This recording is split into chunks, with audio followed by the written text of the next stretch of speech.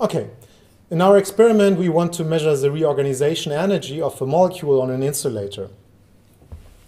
Let's suppose you put a molecule on an insulator. The insulator we are using is sodium chloride, which has some charges, positively charged sodium ions and negatively charged chloride ions.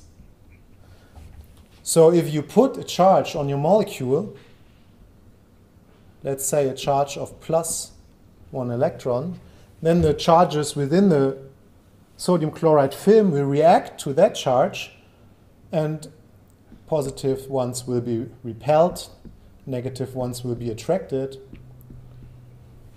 And this equals like loading a spring.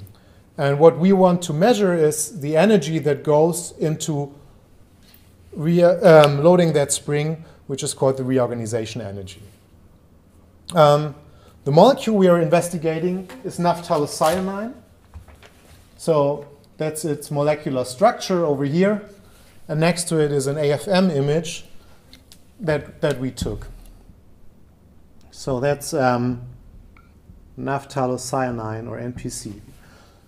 There's a method that is commonly used to measure such energy transitions and energies. And that method is scanning tunneling microscopy. So that is STM. And in STM, you put a conductive tip, so that's the tip, above your molecule. So in our case, NPC, naphthalocyanine, sitting on your insulator.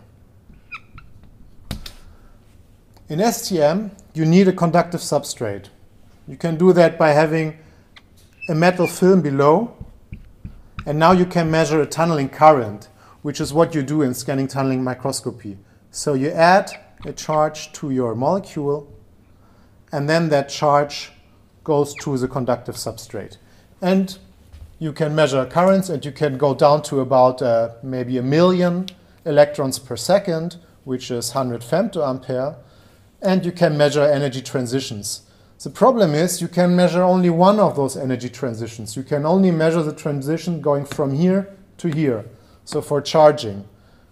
And this you do by measuring that current with your STM, the current I. The problem is you cannot measure the backward transition. Problem is, if that molecule is charged, it gets neutralized by tunneling to the metal substrate.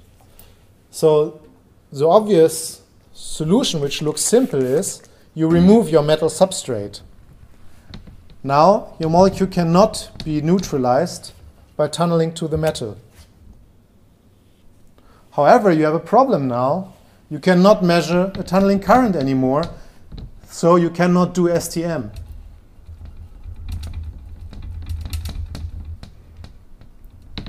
However, there's another technique, also invented by IBM, which can measure single electron charges transferred.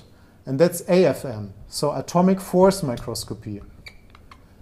In this case, you don't measure currents, but you measure forces, and you can measure the additional force if one electron charge is added to your molecule.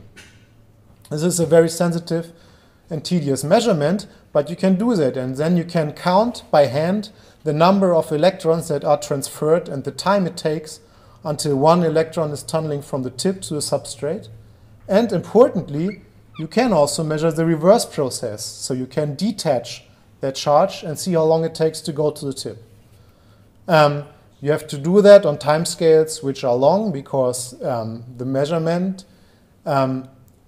it's a very tiny signal and it needs some time to do that. And we measure currents here on the order of 1 electron per 10 seconds, which equals 1 zeptoampere.